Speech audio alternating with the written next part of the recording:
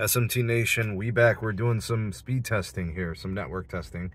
And we're doing Verizon and AT&T and Dish. And I don't think I want to do T-Mobile here because I think this is just a Sprint keep site. Or not a Sprint, an unconverted former Sprint site. T-Mobile, I think, is on the other side of the freeway or something. I don't know exactly where they are here, but AT&T is at the top. I've tested the site before. There's your Sprint right below it, and then below that is Dish. And then there's some... Wait, what is that? I don't even know.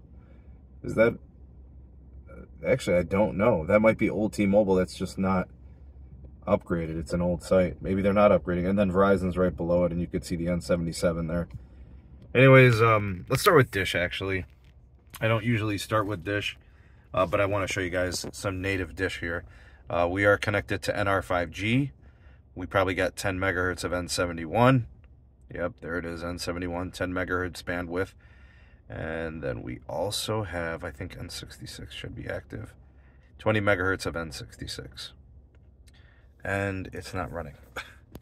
Go. I don't know if it's Ookla or if it's the network, but some may write. Okay, finally. All right, throughput looks good. So far, so good. And it failed. Okay, that's not good. All right, let's try one more time. I don't know. Like I said, I don't know if it's the app or if it's the connection. 48 ping, 3 jitter. Got good downlink. Keeps failing. Okay. Sheesh. I don't even know what to do here. Let's try fast.com. Let's see if that one will be successful. Okay. And then I'm going to go ahead and start the Verizon test too. Right here. There you go. 29 ping, 3 jitter. This was one of the first Verizon sites I actually tested back earlier this year. January. Alright, so what do we got here? 200 down on fast.com. Verizon's cooking. 495 down. Look at that uplink. Absolutely wonderful. 102 megabits per second.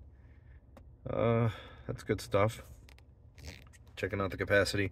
Probably a 1 gig circuit there. I don't know if it's a 10 gig circuit. It might be. Could be a lot of traffic on it. There's your fast.com for Dish. Alright, you got about 25 uplinks, so 200 by 25. Okay. It's not bad, right? And actually, you know what we'll do? We'll speed test FirstNet, and then we'll also speed test the Death Star. We'll do both. Why not? Alright, so I'm just switching over the data, and then we could test that. Turn off the Verizon line. We don't want to steal bandwidth. Alright, let's see if FirstNet is connecting to 5G Plus N77 C-band for AT&T. Let's see. Alright, 69 ping. That's how you know you're on FirstNet, when the pings are high. Alright, 21 jitter. Yep, we are connected to 5G Plus FirstNet by AT&T. Alright, we got 364 megabits per second downlink. Uplink looks pretty good too. About 36, 37. I don't know. Something about AT&T in the Cleveland market, the uplink is just not very good. Like, compared to T-Mobile or Verizon, who are typically much faster. Double, sometimes triple the speed. 364 down, 36 up. Alright, so now that we got that, actually, let's do one more. And then we'll do the AT&T, like, proper access. I still don't understand why the Dish thing, why that app is failing on Dish. Let me close that out, and I'm gonna try that again. Alright. Alright, so I just reset the app. Hopefully it works. Connecting to native Dish. Project Genesis. Okay, so I think this is a true test. That failed again. Oh, God. 39 ping, 3 jitter, 368 down, 35 up. Alright, like I said, guys, I can't tell you with certainty what the business is there. But the app is failing. That's for sure. Oh, my goodness. I mean, it's working on the other stuff. The other carriers. Eesh.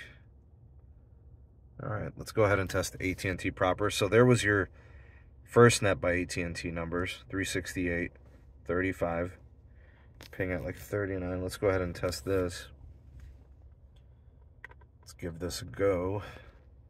This is QCI 7, AT&T postpaid.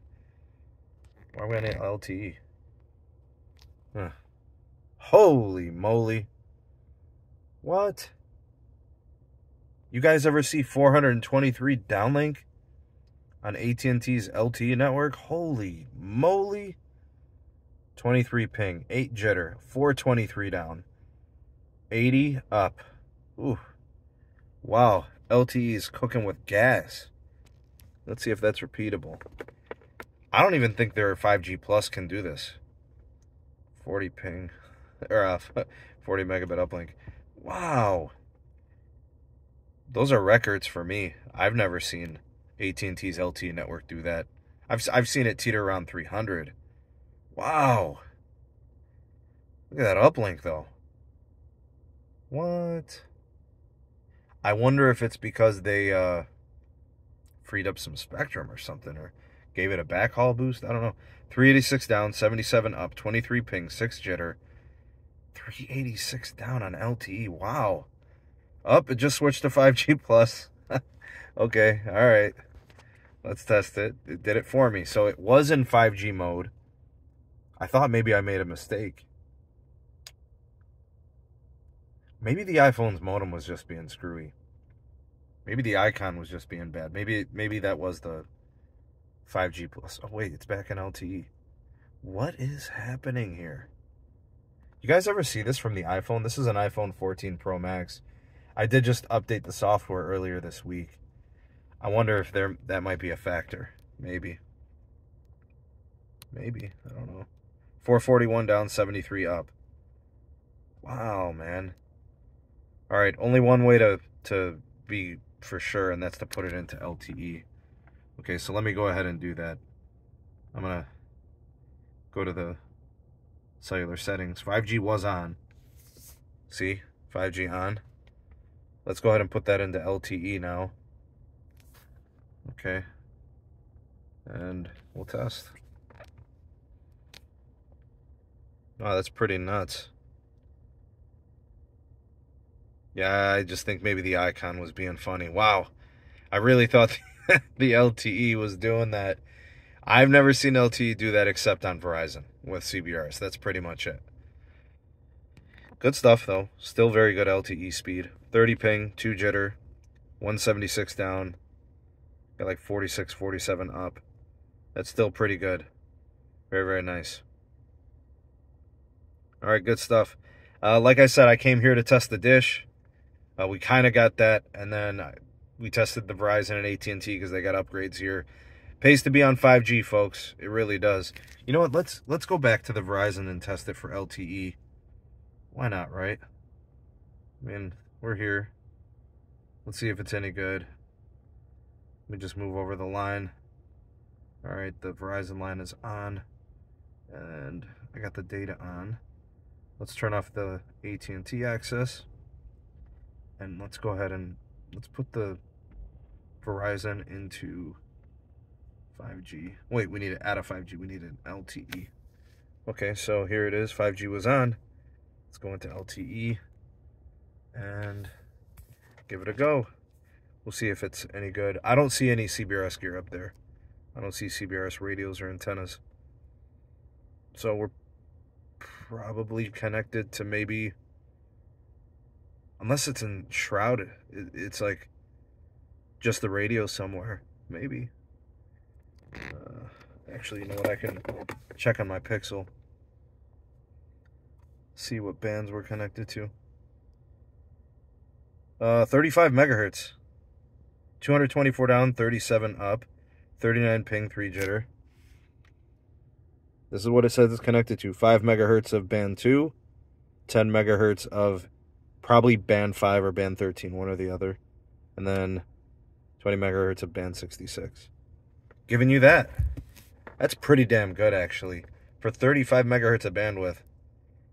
Yeah, that's probably a 10 gig circuit up there, buddy. Yeah. Yeah, and you can see that N77's carrying the mail. keeping those LTE channels, clear. Oh yeah, and look out for the content. Verizon Internet Gateway, just got the Verizon 5G Home. I'll be doing some testing of that too. 227 down, 38 up, 40 ping, 6 jitter. Good stuff from Verizon on the LTE side. Nobody takes care of LTE and 5G like Verizon here. T-Mobile's got good 5G here. Their LTE is an afterthought. AT&T does really good LTE too, but when you got the cbrs going, Verizon can't be beat. Yeah, but AT&T's LTE is legendary too. Anyways, what do you guys think of the testing? I know, long video. Thanks for sticking it out, watching the content. Like, share, and subscribe for more. Turn on the bell notification icon to never miss an upload. Links in the description for all things going on with the channel. Big shout out to the members, and big shout out to the Patreon supporters. Thank you guys for all that you do. Y'all are the GOATs. Words of positivity as we head out this video. Every new day is an opportunity to be great. Go out there and be great. Thanks for watching. See you all on the next one. Peace.